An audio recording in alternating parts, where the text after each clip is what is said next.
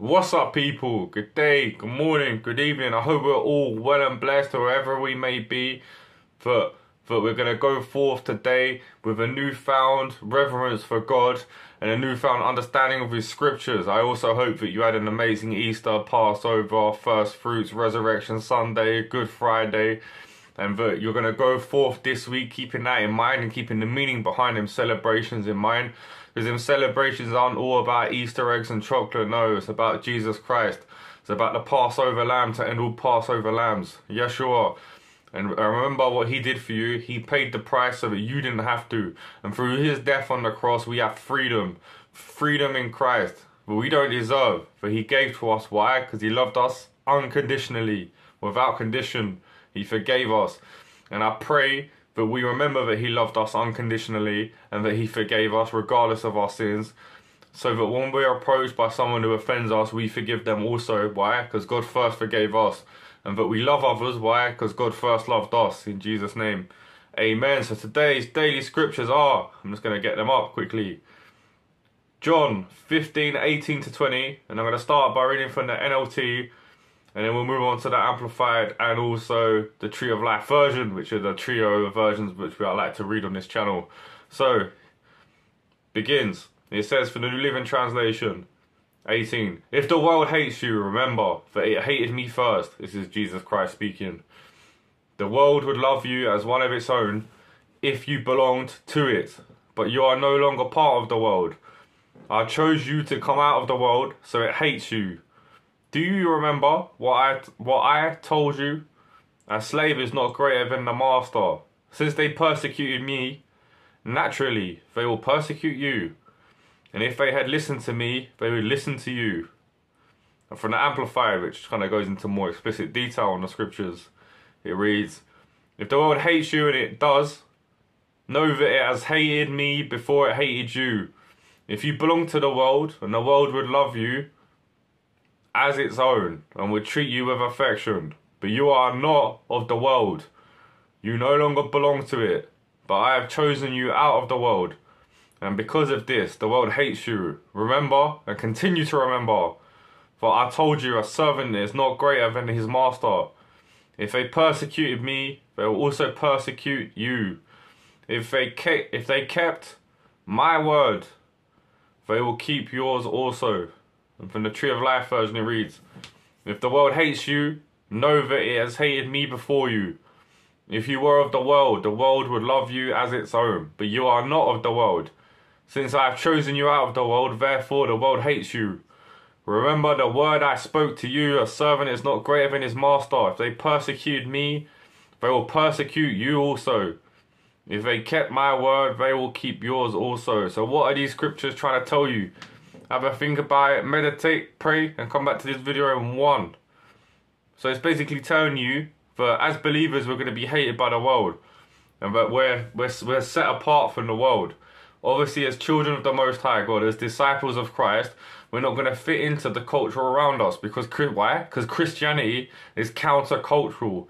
In the world, they tell you if they got to put people down, people have to serve you to be successful. But what Christ brings is an upside down kingdom where the greatest in the kingdom is the one that serves others, is the one that lifts others up even beyond themselves. And that's what the world hates. The world doesn't like compassion. The world doesn't like love. The world tries to produce conflict. It tries to produce hate. It tries to produce all manners of negativity and evil, greed, idolatry, sexual immorality in order to bring people away from a place where they can accept Christ. And that's the devil's greatest plan. He likes to put people in a place where they're not even thinking about Jesus Christ. They're not even thinking about God. They're not even thinking about their salvation because they're so distracted with trash on TV, in music, in the world around them, telling them they need to go for this thing, they need to have goals to get this thing and that thing.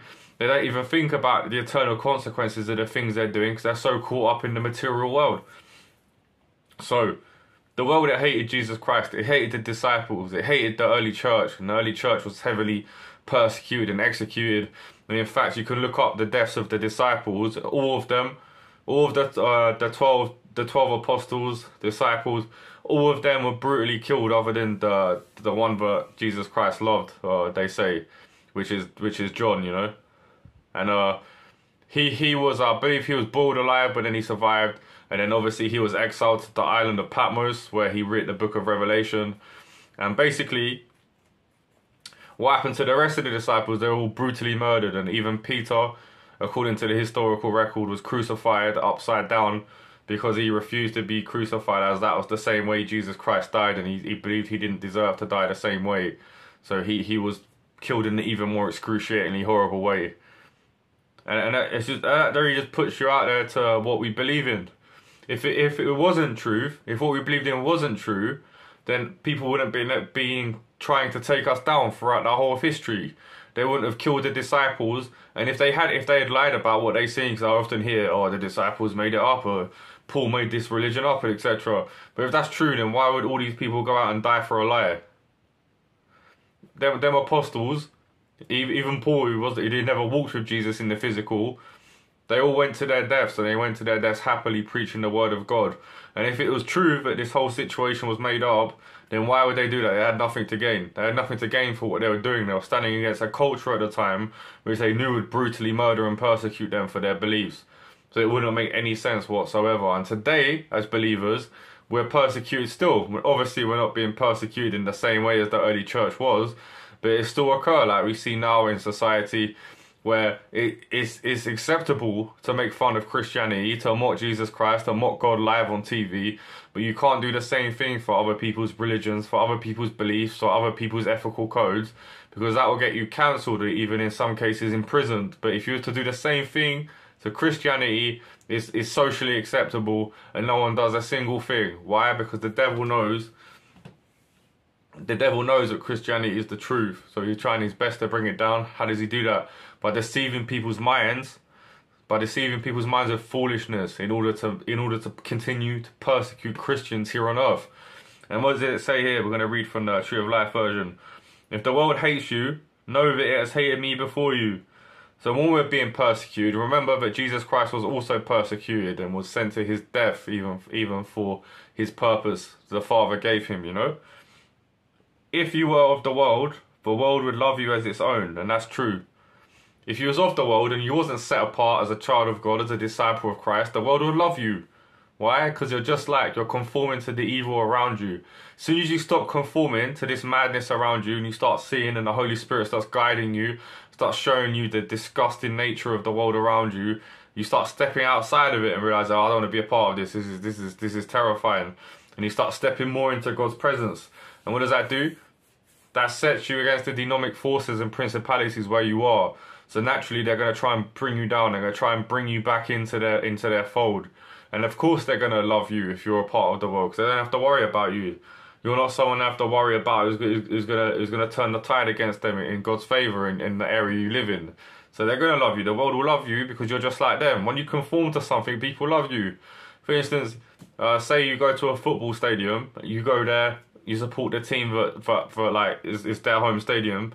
For instance, here in Croydon in the UK, all these people, they support Crystal Palace Football Club. So you go to Crystal Palace and you're wearing a Crystal Palace shirt, you're with all the Crystal Palace fans.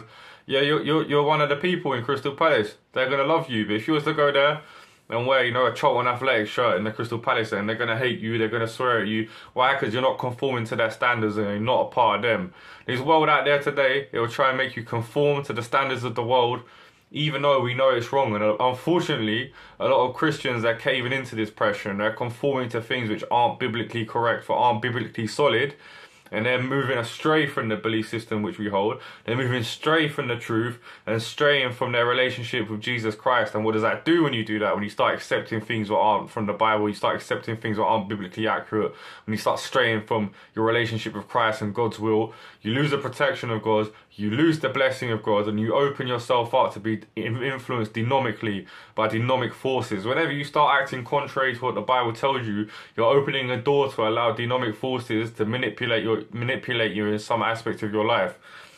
That's why it's so important to stand in our faith and allow Jesus Christ to take root, continue communion with God the Father, continue listening to the Holy Spirit, and then you will stand in a position where you're blessed, where you're prosperous, where you're protected, and no demonic force will be able to overcome you. Why? Because you live in the presence of God. You breathe out the love of God. You inherit, you've got the nature of Jesus Christ within you. and you show it to the world around you because you reside in God's presence. Therefore, when a demon looks at you, they know that you're a child of the Most High God. They know that you're a disciple of Christ, and they tremble with fear. So it says here, we'll go back to the Tree of Life version. If you were of the world will love you as its own. But you are not of the world. Since I have chosen you out of the world, therefore the world hates you. So we've been chosen to be set apart from the world. So the world hates us. Why? Because we're disciples of Christ and we're children of God. And no matter how much the world hates us, if we stand firm on our beliefs, there's nothing they can do about it. At the end of the day, these people may hate on us, but one day, when they're in front of God, they're going to have to answer for their crimes, for their sin. Remember, the word I spoke to you, a servant is not greater than his master. If they persecuted me, they will persecute you also. If they kept my word, they will keep yours also. So that's telling you that none of us are greater than Jesus Christ our Lord, and that's true. And if they're going to persecute him, they're most definitely going to persecute us. And the people who listen to him, they will listen to us. And at the end of the day, we have to remember those who are called, we call, those who we preach to, we're just there to sow a seed, to be an instrument of the Spirit of God. And yeah, we're going to receive persecution, but we got to stand firm in the face and get through that persecution and not allow it to take us down.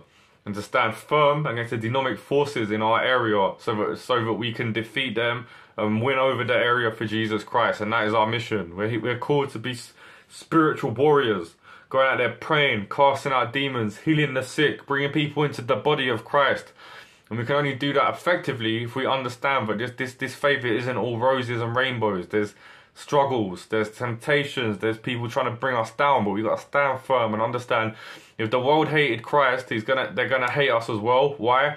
Because we're standing here as representatives of Christ, as ambassadors for the kingdom of God. Therefore, we're the light. We're allowing God's light to shine through us in the darkness. We are the light in this world. We are the church. The world's going to hate us because they know that we're here to defeat the world. They're scared. The demons are scared. They're going to do anything they can to bring us down.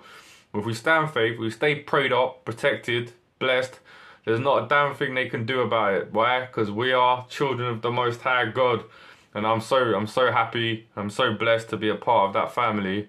And just continue to stand firm in the faith and overcome every obstacle and every challenge we face.